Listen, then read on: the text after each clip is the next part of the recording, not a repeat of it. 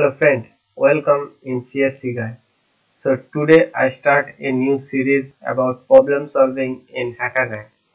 So I already published a playlist in 30 days of code challenge, and you can go through this playlist by simply visit my YouTube channel, and I also add the link of this playlist in description.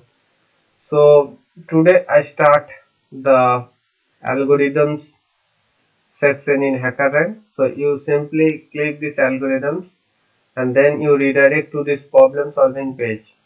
So it is also a Hackerrank challenge where you have to solve the problem, but this time it is not day by day. You can solve any number of problem each day. So all kind of problem are present, but this problem are three categories. Uh, First is easy, second is medium, and then finally hard problem. So in this series, I definitely start with this easy problem and then go to this medium and then finally solve the hard problem. And my goal is to get this 5 star in problem solving. I don't get any star because I don't start this problem solving challenge. Today I start with you. So in this series, I select the C++ language to solve this problem. If you're familiar with C++, then you feel free to go and watch my videos. And if you don't know C++, then you go through some C++ basics and then you are ready to start with me. So to start this problem solving challenge, I simply go to the first problem, that is solve me first. After open this solve me first problem, you see that at first the function description is present. So you read this function description to understand how to solve this problem. So that's why first I read complete the function solve me first to compute the sum of integers. So example is present, that means a equal to 7 and b equal to 3 and return 10.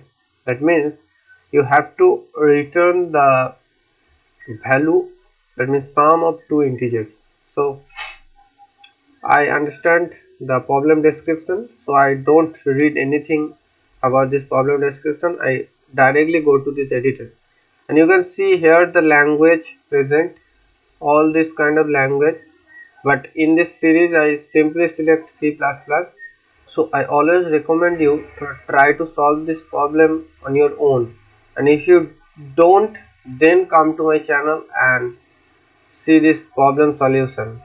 So I simply customize this Hackerrank interface. So that's why I simply go to this full screen mode, and in this full screen mode side by side the function description and editor is present. So that's why it is easy to solve the problem. And I also change the theme and go to dark mode because dark is my favorite theme. So now I simply go to this editor and you can see that some pre-written code is present, and this code is always present in Hackerrank editor, and you can remove this code and start your own code, but I always recommend you to try to understand this pre-written code. So that is easy for you to solve this problem because you don't have to write the problem by your own all the time. So you can see that at first all the header file for C++ is present, then this function solve me first is also present. So in this main function you see that two variable is present, number 1 and number 2, and also a third variable sum is present. So at first you take the input from user by cin for number 1 and number 2, then you call the solve me first and pass two variables, number 1 and number 2, and finally you print the sum. That means you have to return the sum of these two integers in this sum variable, and finally this sum is returned. So that means here one hint is present, type return a plus b.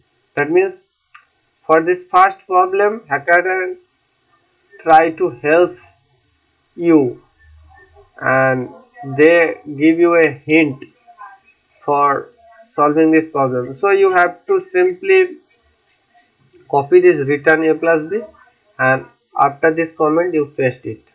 So that's all. This problem is solved. So I simply check by run this code and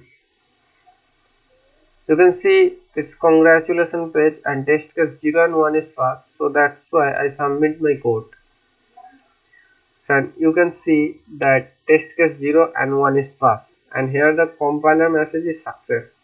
So you can see that you have earned 1 point. So that means you are now 29 point away from first star of your problem solving batch.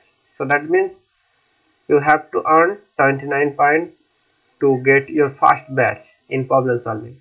So we definitely solve those problems to get the first star. But for today, that's all. Thank you friends. Goodbye. See you in the next video.